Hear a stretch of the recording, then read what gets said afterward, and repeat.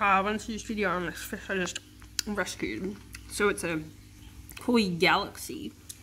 Better. I just couldn't leave him there because he seemed distressed.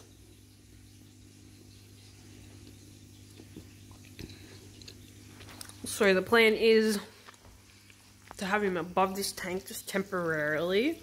So I'm gonna modify this to be kind of like a holding area. Put a lid on it. I'm gonna use some water from this tank, and it's gonna have a pump. Wait, how am I gonna do this? So it's gonna have a pump which pumps water up to here, and then there's gonna be like a hole like here for it to kind of like drain back down. And then eventually the plan is for the fish to go in this tank once these guppies are got out.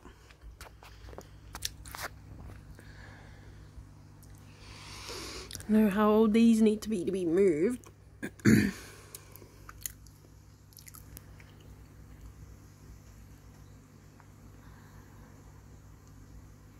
Probably a few more weeks.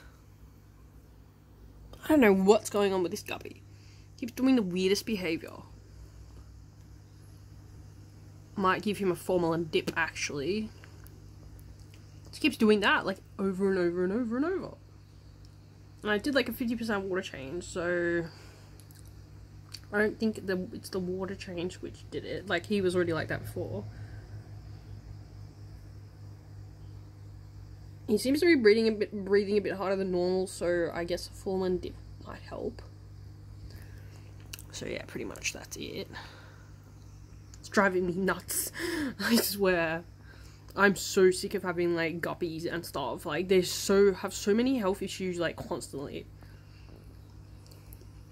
Ah, stop it.